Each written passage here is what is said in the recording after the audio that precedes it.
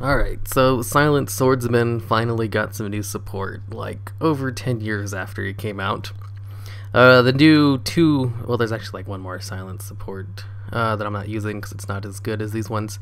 So basically for this one, the new Silent Swordsman, if he's destroyed, you can special summon a Silent Swordsman straight from your deck.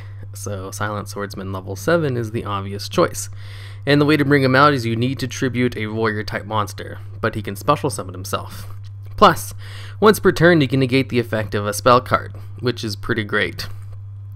So he floats on death into a stronger version of himself, which just straight up negates all spell cards, which is pretty great. It's not as good for you since his deck does require a lot of pendulum summoning, but usually if he's out, that's not a really big deal.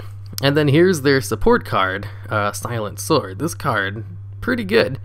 I'm not sure if it's supposed to work this way, but it's a quick play spell card, and the target gains the Silent Sword's monster will gain 1500 attack and defense. This effect cannot be negated, so you can use it under your own Silent Swordsman level 7. So anyways, they gain 1500 attack and defense permanently, and until the end of the turn, you're unaffected by your opponent's card effects, which is great. That prevention of, being immune to card effects makes it so you can use this on your opponent's turn to both save it from being destroyed by battle, because 1500 attack is a huge amount to gain, and being just immune to card effects in general for a turn. Man, this is so good. Plus it even has another good effect. In the graveyard, you can banish it to search out a Silent Swordsman, which is basically going to be just the Silent Swordsman.